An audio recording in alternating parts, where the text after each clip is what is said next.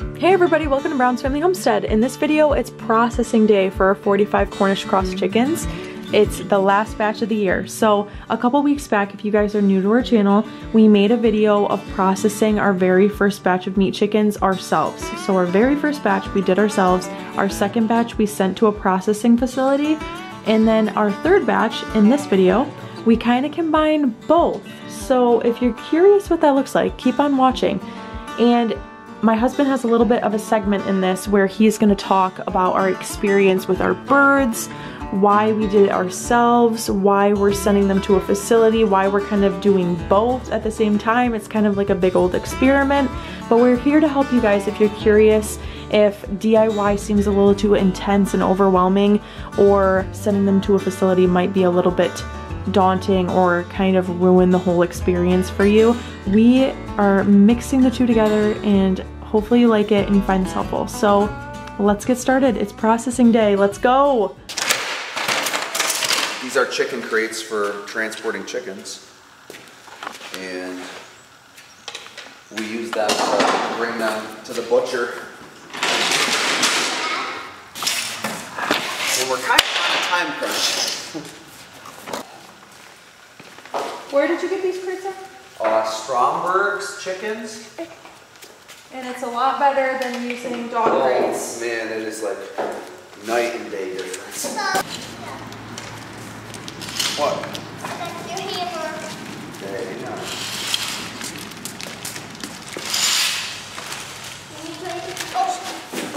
I got a hammer. Hold up. For you guys? Yeah.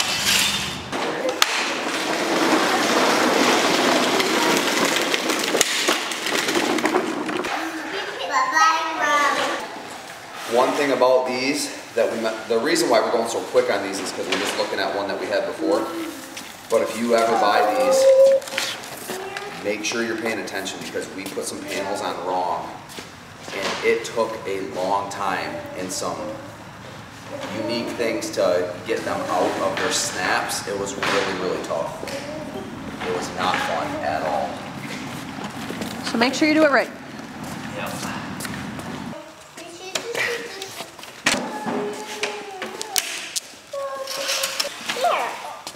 Okay, thank you.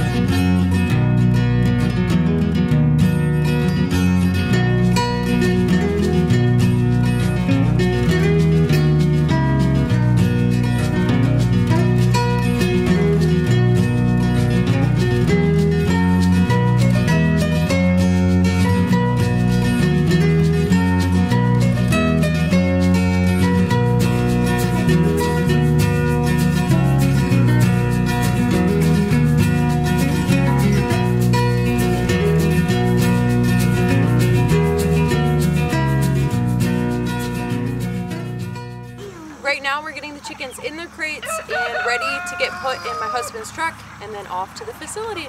So let's get packing. All the way, all the way. Oh, big papa. Okay. Whoa!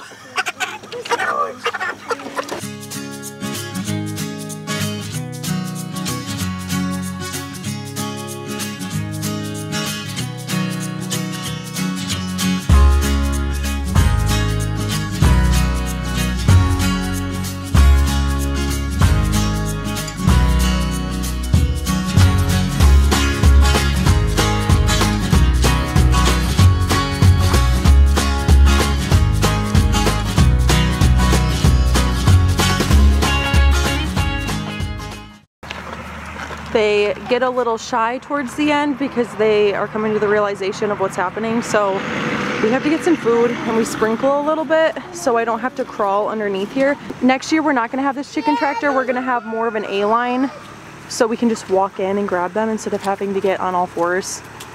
So Anne's just going to go get some food, sprinkle it, and hopefully they come and eat so I can grab them easily. Okay, what are we doing? You're getting in there to get them. I don't want to. There's a couple stragglers left. It's all muddy and poopy. It's gross.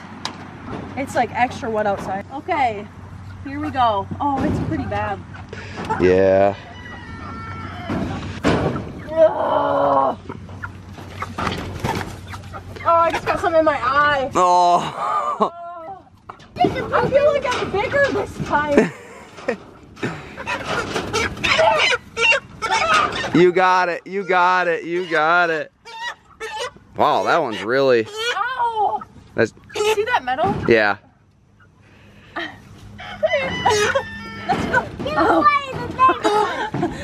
How many left is there? One. Oh, just one? Oh, we're fine. Okay, but this is the run. This is the run of the This is the. Mom, come on. This is the road runner. Okay. Let's get Mason. Count to 20. You think I can get it in 20 seconds? 1, 2, 3, 4, 5, 6. She's a trooper. Wow. Just perfect. Perfect execution. 20. Perfect execution. Thanks. Okay. I don't want to do that again. I know. We're not gonna have to. Here you go. Mason's disgusted by my knees. Let's go. Come on. All in a day's work. You like chicken?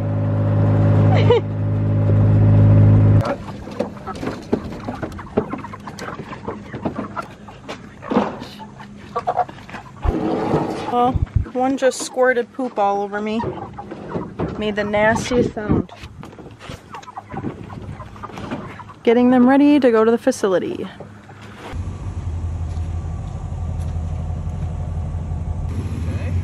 Bye-bye. Last batch of the year. Last batch of the year. 46 Cornish Cross. The facility is about an hour away, and our oldest is going with him.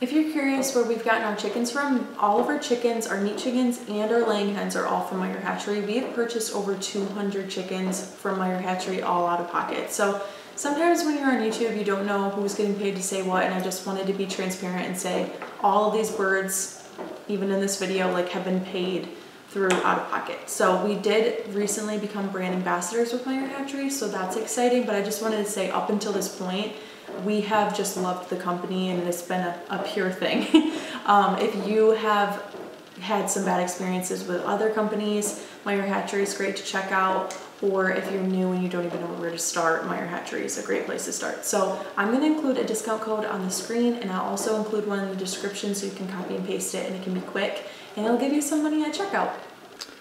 All right, for the people that are curious, why have we done processing ourselves, and then why are we taking it to a facility this time, and what are we doing differently with the facility? The facility is pretty reasonable with price, so we just tried it out.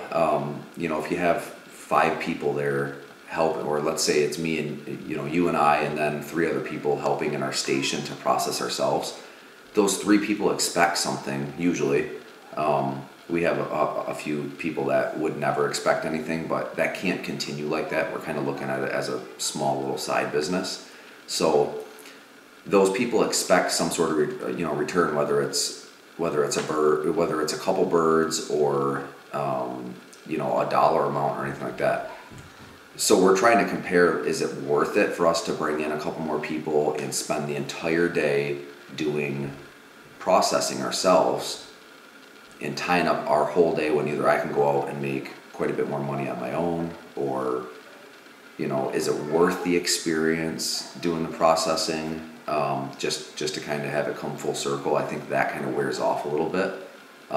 So we decided to try someone else processing, and there were some positives and some negatives. We're actually picking up our last batch from that same processor today, so we're going to see how the quality is this time. The quality was fine, but we would have done things a little bit different as far as some packaging things and items like that. But the price is good, and the price comes out to, I think, quite a bit cheaper than if we were to do it ourselves, if you were to put a dollar amount on how much you're worth personally per hour and what your people that you bring in are worth. So it's a 45-minute drive to this processing facility, which I'm driving a 9 mile per gallon truck, so it all does add up. But just the fact that you're not messing with any kind of setting up, tearing down, washing, finding people. Yeah, trying to find people that's not going to back out last second. All that stuff is like super, like everything's got to line up, and a lot of the times it doesn't. And if you're, you know, once in a while, if you're looking to make like one event a year and, you know, be generous and give birds away and things like that, I think it's perfect and it sounds fun. But if you're looking to do, like, we're looking to scale up a little bit next year, and, you know, let's say we're doing 150 birds at one time and we do three batches next summer. I mean, that's 450 birds, and that excitement's going to wear off for some people, and they're going to be like, okay, I'm not even into that anymore. Like, I'm busy doing something else. So we're just trying to look at the big picture and say, what's sustainable? What can we turn into a actual process that we can expect every time, and not have to bring in someone new every time to train and things like that. Because you spend half the day telling people, you know, tips and tricks on how to do things more efficiently, and then they might never come back. So this time we're getting everything in whole birds. Yeah, we're getting whole birds, and then we're gonna have one of our good friends come over, and because we've never done this, so he's gonna show us how to like quarter up a bird with, you know, breasts and legs and thighs and wings and things like that. And then we're actually gonna use our vacuum sealer and vacuum seal. We're not selling any of these birds. We are gonna give a few away to this person that's helping us. But other than that, we're gonna keep all these just for the winter, since it was our last batch. So we're gonna get them in a more easy to use, easy to rip open, because, like, you know, we buy a couple packs of chicken a week, and we would love to just have. It's a little bit more difficult for us to get motivated to thaw out a whole bird. And cook it for our family, get the crock pot out, get all these recipes, when we could just tear open a couple packages of breasts and cook them for 2 days. So that's what we're gonna do. We're gonna kind of part them up and see how that goes. And not only for us, but we're convinced that, like, our generation is more along the same thinking as us. Like, what do I do with a whole bird? I would rather, like, I know what to do with chicken breasts, or I know what to do with wings. If they want that, then we'll do that, and it's going to be more money. But I think it looks cleaner, and I think it will sell better than a whole bird. So we're just going to test the theory out. Yeah, so some upcoming videos that we have regarding meat chickens is our first batch of meat birds was 25 Rainbow Rangers, and then we went right into the Cornish cross breed. And so Ange has all the stats down in a whiteboard in our chicken coop. And so our next videos are going to be how much feed each breed went through, just like the death rate of each type of bird, and which ones we prefer. So if you guys are interested in that, that's going to be coming up in the next video or two. But for now, Ange is going to go pick up the chicken soon, and he might come home with a cow, which is a whole different story and a whole different video. So stay tuned to see that, but right now we're gonna go cut up some chicken.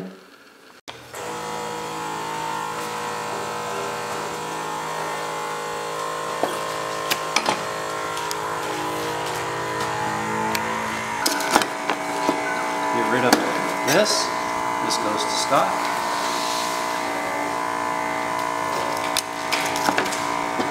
This goes to Scott.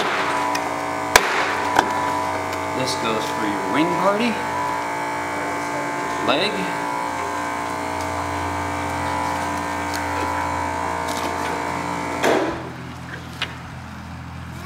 Do some drumsticks for the kids.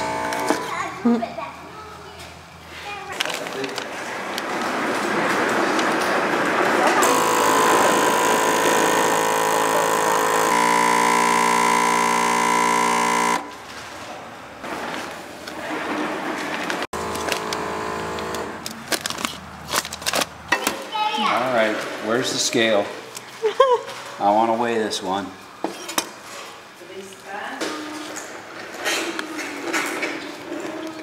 1 pound exactly.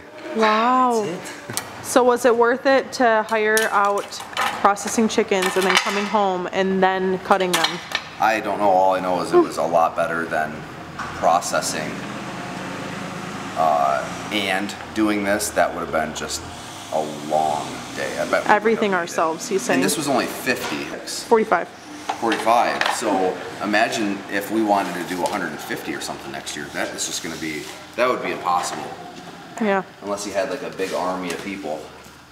So we've tried processing ourselves. We have a whole video on that if you want to go see that. And last time we had our birds processed and they gave us like a variety pack of the meat and whole birds. We didn't really like the variety pack of the meat, so this is why we're cutting them up. Thrown together. Yeah, it just didn't look appetizing, so this is why we cut them up. So now I'm going to go to the fridge, the freezer. I'm going to show you what everything looks like. Excuse the mess. Like, these were some big birds for us. And then this is what they look like, individually packed. So a lot better. And I feel so good that I can just pop in the freezer when I want to make thighs one night or wings one night or get some chicken breast. It's already done. I don't have to rip open a random pack of a bunch of different cuts, you know? So what a win. I didn't want to forget this freezer too. So we have this full of meat as well. Processing chickens is kind of wild. I don't know. It always feels a little weird. This is our 3rd round doing it, and it's like you spend every day waking up, pulling the tractor, feeding and watering, and then removing any feed if you have to at night, every single day for 8 to 10 weeks, depending on what breed you have. And then it's like one day you just drop them off somewhere or you process them yourselves and your chicken tractor's empty, but your freezer's full. And it's such a good feeling because that night, it's like, we don't really have chores to do tonight besides our laying hens, which is nice. So yeah, our freezer's full. It feels really good. And our next upcoming videos are going to be whether we prefer Rainbow Rangers and Cornish Cross, between those two that we've tried, and just the stats on them and figuring out which one was more profitable and is it worth it. If it is more profitable, just kind of that video to help some other people out, because we're newbies as well, and we learned a lot this year. And next year is going to be a minimum of 50 birds. So this year we did 25 and then 50 and then another 50. And then next year is going to be a minimum of 50, and we're going to go up to 100, 150 depending on what we feel comfortable with. But yeah, if you haven't seen our video before this, we did do a video of us processing our first batch ever. We processed them on our own. Our next batch, we just sent them to a facility. They did everything. This video, we kind of did both. So we sent them and then we kind of finished it off. So I hope this was helpful for anybody considering meat chickens, or you just found it entertaining, because it is. It is kind of wild. If you're not into this life, it's very interesting, but we're into it and we love it. So we make videos every single week. So we hope you like this video. Subscribe if you're new, and like and comment. It helps our channel a lot. So thanks for watching. Bye.